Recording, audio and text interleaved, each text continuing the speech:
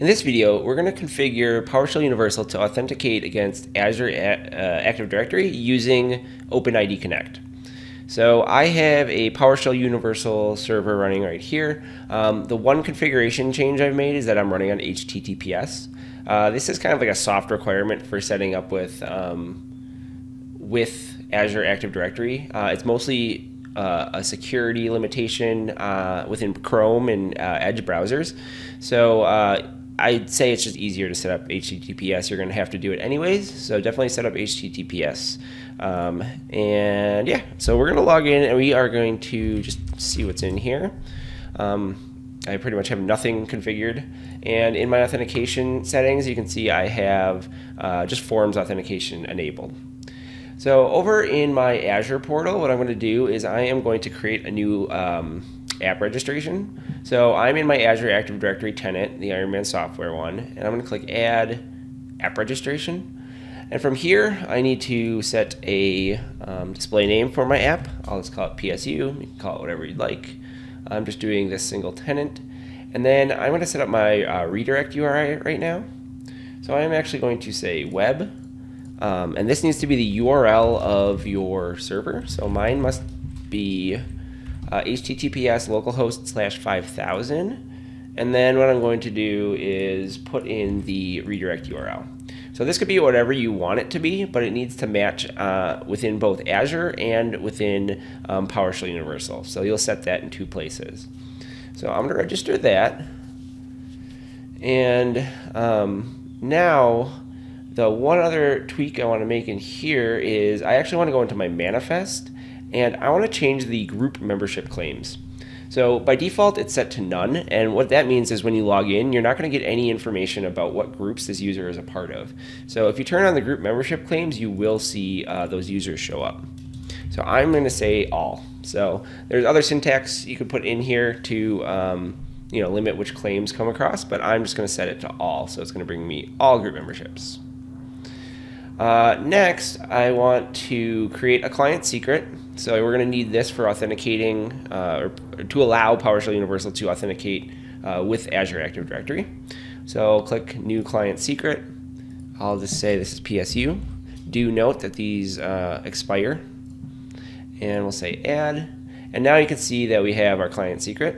So this will not be shown after right now. So I'm just going to save that off, and we're going to go back over to PowerShell Universal now and start configuring OpenID Connect. So I'm on the authentication page. I'm going to click Add Authentication Method, OpenID Connect, and then I'm going to hit the Edit button. I can put my client secret in here and my callback path, so this needs to match what we put in Azure Active Directory. So this is /auth/signin OIDC. You don't need the full URL, you just need this the path part.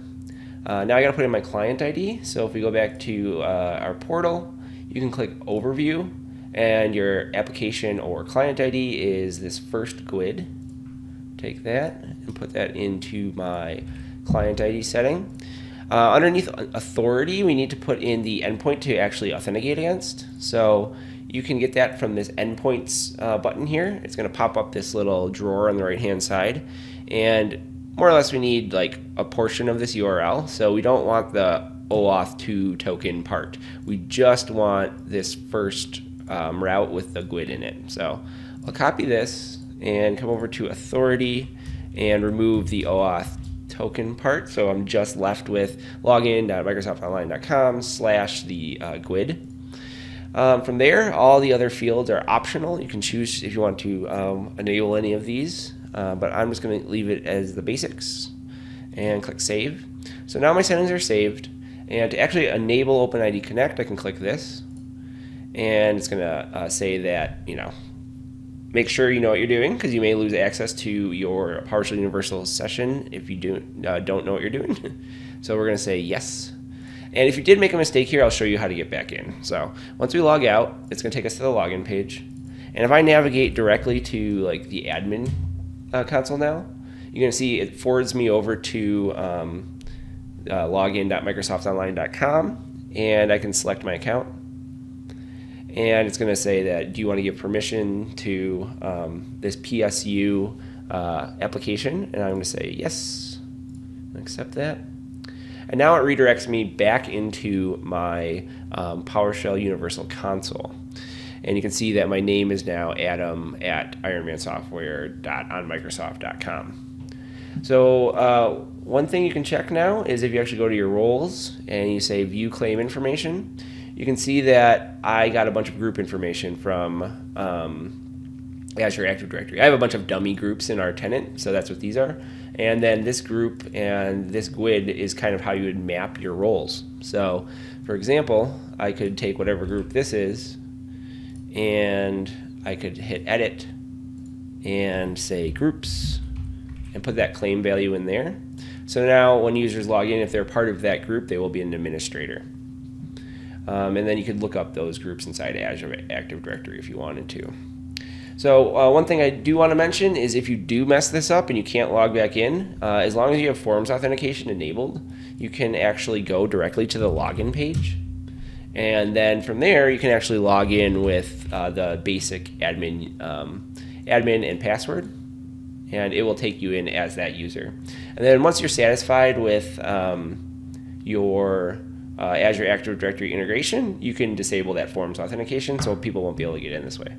And do note, like I set up that mapping for my groups, and now I'm no longer an administrator because I don't actually have that group mapping. But if I were to log out and log back in as my Azure Active Directory user, you'll see I am part of that group, so I do have the administrative drop downs on the left-hand side here. So in this video, we went over how to configure Azure Active Directory with OpenID Connect inside PowerShell Universal.